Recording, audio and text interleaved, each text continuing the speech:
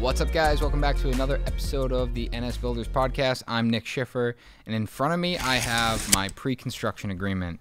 You lovely people on YouTube say that I promise you things and I don't deliver. Well, I'm going to deliver it today. So the reason I was holding off on sharing it just yet, let me dig into that first and then we'll talk about what's on this, is the legality of it. I had sent this to my lawyer. We went through this, made sure that I was legally protected as to what I was offering in my services.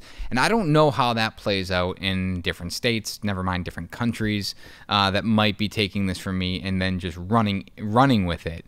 I don't want to mislead someone down an incorrect path. And have someone say, well, Nick from NS Builders on YouTube gave this to me. Which I don't think would actually be the case, but I wanted to make sure we were protected. So we're working through that. We do want to kind of clean this up and be able to offer it as a document. But for those that are so eager to know, we're going to walk through it today in just a minute. I also wanted to be sure that I wasn't giving you something that I, for lack of better terms, plagiarized. Because I think oftentimes in business what we do is we research and find examples of what we want to be using for documentation. And that's exactly what I did here. I actually Googled pre-construction agreements and I had researched probably a handful of them. And what I did is right before this podcast, I actually popped on Google and copy and pasted some of my words or some of these sections that I had broken out and dumped them into Google to then understand, like, did I copy this? Did I modify it? Where did it come from? And it came from a Google document I found. Unfortunately, I didn't find who it was tied to as a builder, so I can't give them a reference, but it was something I took from Google and then modified to make work for me, and then I kicked it to my lawyer. So again, not legal advice, but I do recommend talking to a lawyer. I also know that some of you guys have commented saying that the AIA, that's what I was looking for.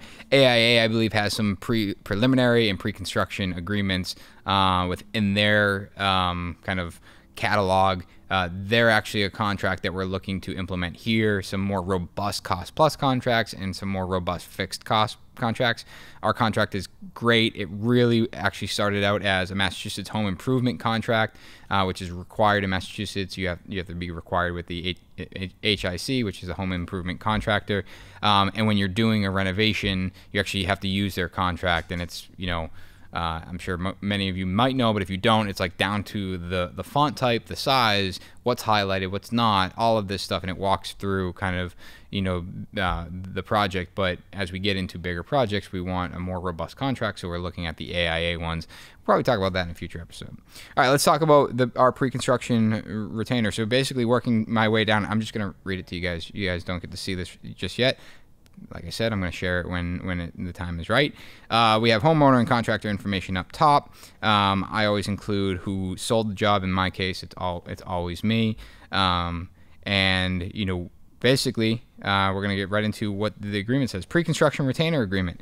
A pre-construction service is to be provided by the contractor. It's going to include, but not limited to, cost estimating, value engineering, scheduling, construction phasing, constructability review, weekly design review with the meetings with the owner, input from key subcontractors as to the building systems, means and methods of construction.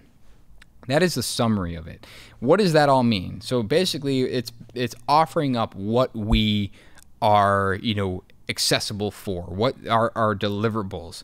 And, the key here is, I think, the input from subcontractors. And why I think this is so important is that if we don't have a pre-construction agreement in place, I'm rarely going to be calling my plumber and saying, hey, can you look at this job and get me a price on it? And because I'm wasting their time. It's not even our job yet. It's so preliminary. Instead, I'm going to go back and look at past projects, or maybe I don't have a project that, maybe it's a bigger house, or maybe it's a past project, or we don't have any past projects that meet that. And in that case, what I'm going to do is I'm going to look at, let's find a project that is similar. Maybe they've done, that project had a kitchen and a bathroom, but this house has a kitchen and 4 bathrooms. Well, I'm going to take that and try to break it down. Like plumbing, I typically try to break it down by fixture to get me a rough idea where it's like, a sink has, a sink is considered one fixture, even though it's faucet and sink, but usually it's like one one plumbing. You know, you have water, you have drain, and a vent. So trying to break it down like that and look towards, you know, some preliminary pricing. But when we have a pre-construction agreement in place, I can then go back and say, hey, this is a real job for us. We're brought in to actually put some real pricing together. You know, I want you to be the plumber on the job when we proceed with construction. It's really our job to lose at that point, because we're not, to be, you know, to be clear, a pre-construction agreement does not mean we're building the project. It means that they've hired us to work through pre-construction through the deliverables I just mentioned. But I can go back to my plumber, and say, this is a real job. Can you take a look at it? Here's the scope. We're looking to really hone in the pricing to nail down, because the goal with all of this is to, you know, as design is being developed, we're developing the budget. And when design hopefully gets to 100%, you know, where everything has been selected and drawn, then we're able to price that and be really, really accurate with our pricing. And whether that's a fixed cost contract, meaning like we're set in the price, or if it's a cost plus contract, it's almost this hybrid where it's like we've priced everything, so there's very little exposure. Our contract might be written as cost plus to protect us if there's, you know, varying, you know, material prices as we are experiencing. But the reality is we've done our due diligence, and the project really should cost this much, and maybe we have a 10% buffer on that, you know, just for incidentals or things that we might have overlooked or had exposure on. It goes on to speak more specifically, and I'm going to read down. There's two sections: provide scheduling and estimating services, and provide constructability review with bid documents. And the review will help verify and help identify any problems in the following areas. And to go back to the first one, we're talking about building on a budget. So really the goal is for us to get involved early on with the design. So as soon as, you know, I really think, going back to another episode, I really think a builder and architect have to be brought in at equal times. It could be, you know, one before the other, but they should be brought in very soon after one another, because you don't want the design getting too far down the line if we're not aligning on budget and not aligning on constructability. We're also preparing preliminary estimates for each phase of the work as the information becomes available. So basically, as design documents are being done, we're doing a design document budget. As we're 50% CD or 50% construction documents, we're doing a 50% CD set of budget, and then so on and so forth. Provide value engineering input. So this is when we're, you know, pricing things and say we have a set budget, and you know, we're combing through and realizing, man, like they're designing a really complex HVAC system, but you know, I spoke to my HVAC contractor and he said it was complex and it was really unnecessary, and he came in with an option that was option B, saving them 50%. We're gonna put that in another column and say, hey, like you're asking for, you know, $150,000 HVAC system, but you know, here's a $75,000 option that would do just what you're asking, and you know, we believe that it was over engineered. Or you know, hey, you were looking for, I don't know, maybe the specs called for, you know, gosh, a $200 a square foot tile, which I feel like we recently had that as an allowance, and it's like, I mean, that's a pretty high per square foot tile allowance. We've certainly done it before, but is that really necessary? Like, where is that $200 coming from? Can we, you know, realistically be $20 a square foot and save you 10x? You know, there's always opportunities, and we need to be, as the builder, providing feedback on what we can do from a value engineering standpoint. And shout out to Ryan Pinkham, because we talk about the word value engineering and how it's, we need a better word for it, because value engineering almost is like diminishing the benefit of it and making it sound like you're using a lesser quality product, which you're not. It's, you know, I really think that what it comes down to is, you know, being thoughtful with material selection and being really diligent with your design process. Evaluate market conditions and schedule bid calls to obtain the most competitive pricing.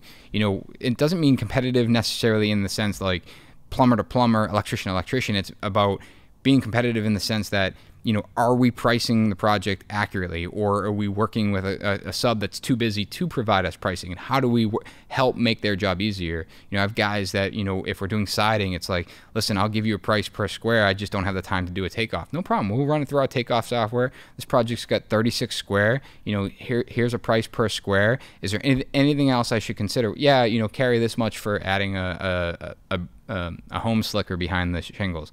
Or if you have woven corners, we typically charge X amount per linear foot of woven corners.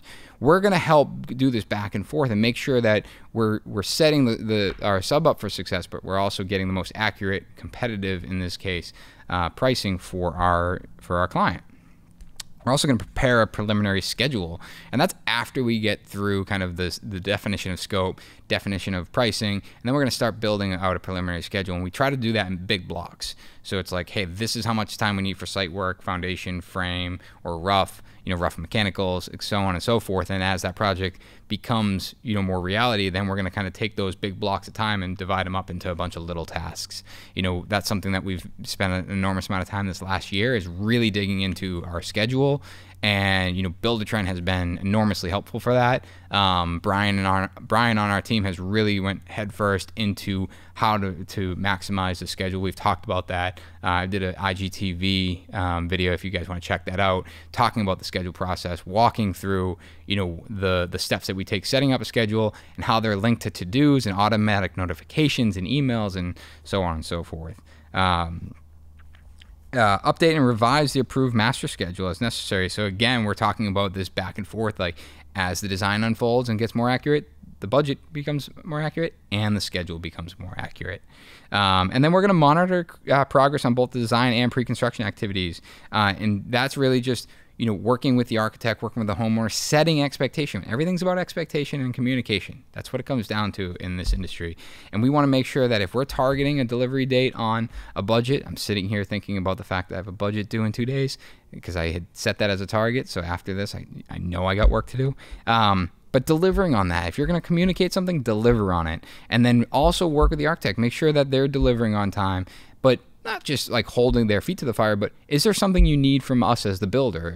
Are you waiting on us to give? Do we need to provide pricing before you continue with the interior design? I'm working on a project right now. We're working on a project right now where they're into interior design and they're waiting on us to put together like some preliminary pricing on it.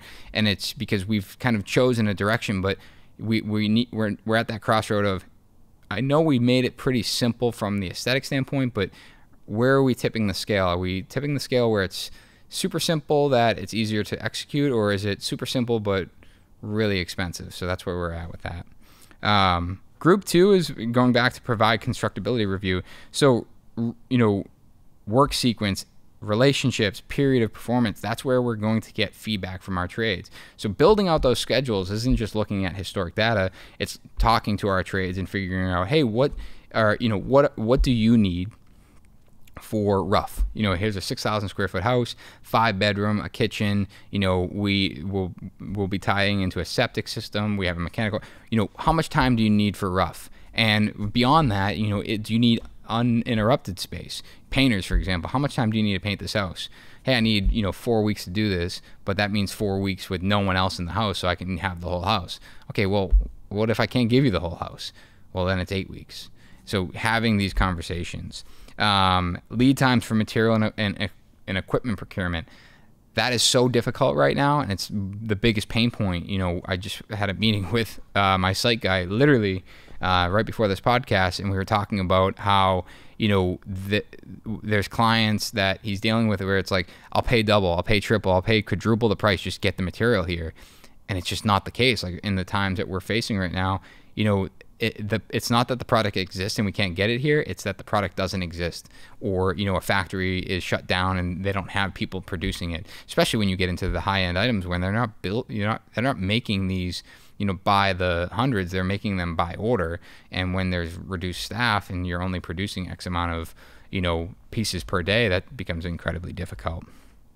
Job site descriptions and depiction of conditions. So it's really, looking at the drawings and the details and making sure that they're accurately, communicated on the drawing, reflecting back and reviewing that with your team and making sure that the details are detailed enough where you can build from it, because the more detailed the drawing is doesn't necessarily mean it's better. It needs to be easily understood as to understanding the outcome. And that's oftentimes why you get these verifying field notes, or contractor to use best judgment, or there's there's always the hard, like, it's when you're looking at dimensions, right? You know, dimensions are working from usually one wall and then leaving the last portion verify in field or just, you know, blank, because it's more important that you work from this wall, and then on this wall you can kind of adjust it, like cabinetry. You know, they end up saying, you know, a 3 plus minus filler,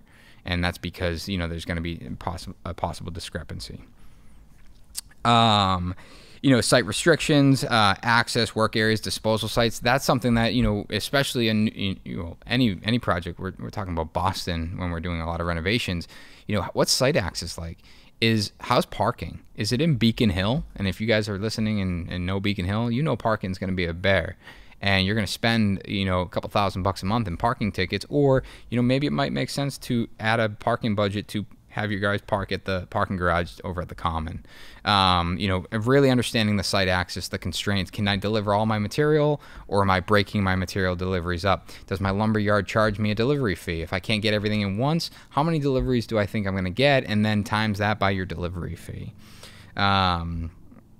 You know, utility connections, obviously, you know, that's a huge thing. We're dealing with utility contractors that are backlogged. So, you know, what about gas? Can we get gas on the property? How long are they out? Are we scheduling them with enough in advance? It's, again, you know, we're talking about the difficulties about working on a job site, and are we putting things in place to make sure that we're ahead of the curve there.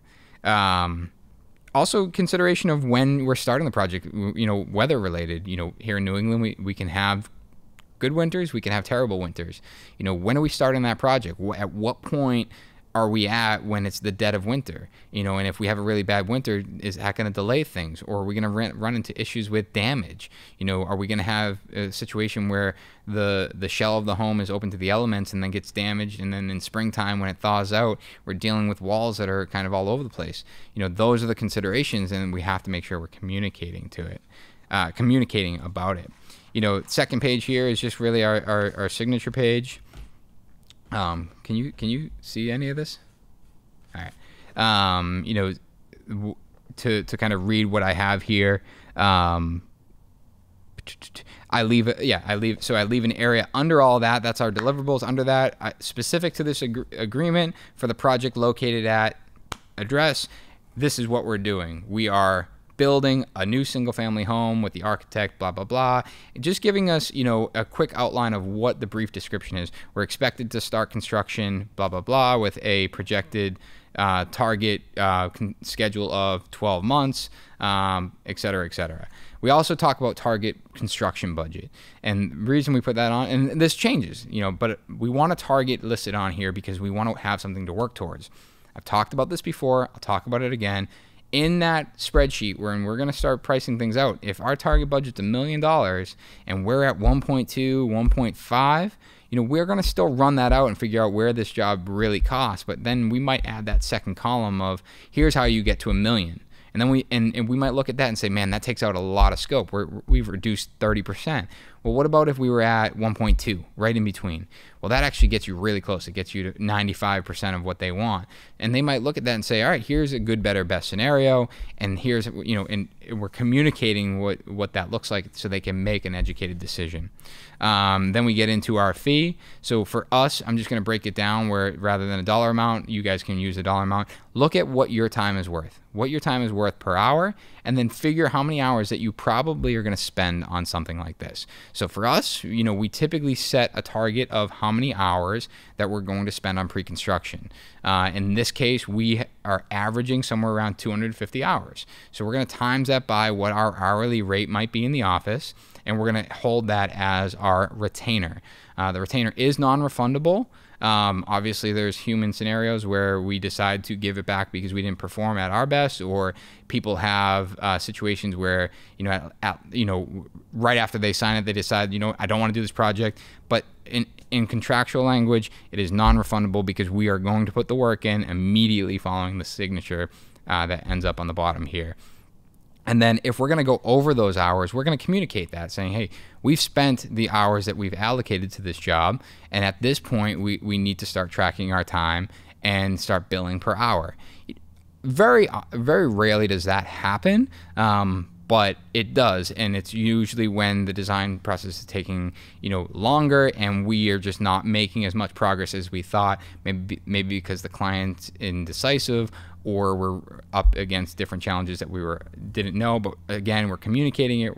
We're explaining why, you know, this process is taking longer. And if we don't have a commitment to build the project, then we're going to switch to a time and material basis, primarily time, and make sure that we're tracking, logging, and then billing those hours. And then at the bottom, we have a signature. And it gets kicked back over to us. So not sponsored in any way, but we are using PandaDoc, which is great. You can use DocuSign. There's a ton of digital document signature platforms. Adobe, you can actually request signatures right in there, and it verifies the signature. It's all legal binding. Well, again, not legal advice, but my understanding is legally binding. But we make it super easy. So when we meet with a potential client and they want a pre-construction agreement, we'll get in there, we'll fill out their information. All of this is boilerplate. We'll kick that email over to them. They can log in, sign, and once that's signed, it kicks over to accounting and says, hey, we have a new pre-construction agreement. Bill them that retainer and let the project management team know that we have another project to start working on. Guys, we appreciate you listening. We'll see you guys next week.